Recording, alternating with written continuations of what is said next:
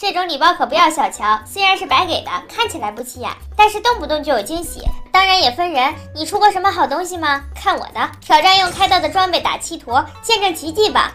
来了，轻轻松松一把钢铁狗砸，这才哪儿到哪儿啊？刚刚开始而已。继续。厉害了，连6甲都出了，这可不容易。枪其实挺好出的，防具特别难。今天我乃天选之人。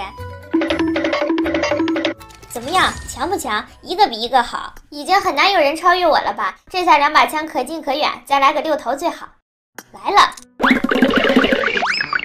又一把狗砸，3把枪，好家伙！虽然知道这种白给的礼包有惊喜，但这次惊喜格外多。容我低调的说一句，求超越。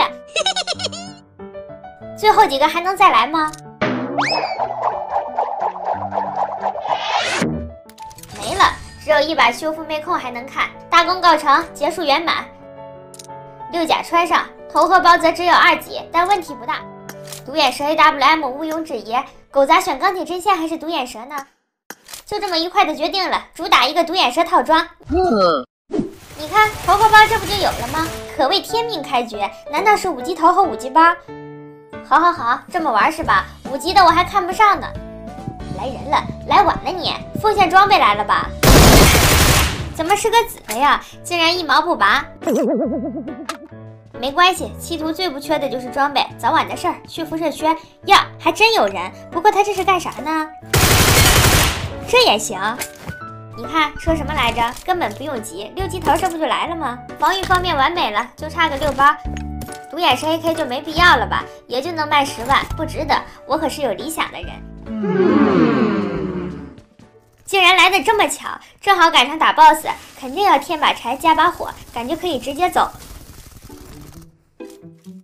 但也算打草惊蛇了吧？他还敢打吗？不曾想他真敢，算他头铁，就喜欢这样的。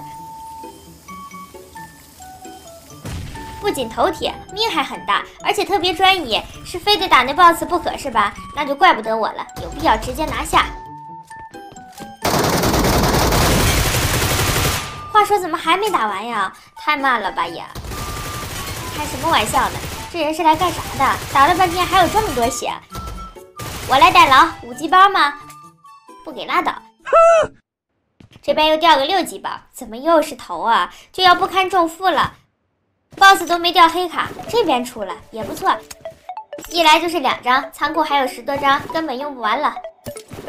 发现人了，想狙他一枪，不给我机会呀！好吧，那我也不给他机会了。你看他完了，这种情况还有悬念吗？借他2条腿也逃不掉，我只需先把门封上，然后进一步压榨他的生存空间，然后往里面丢雷。就问这招他怎么破？想想都绝望，根本破不了1点呀。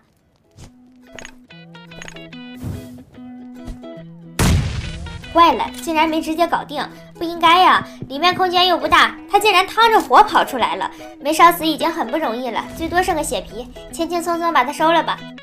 还想挣扎，是不藏针了呀？好家伙，差点阴沟里翻船。这个故事告诉我们，任何时候都不能大意。掉个6包吧，该来了。结果又是啥都没掉吗？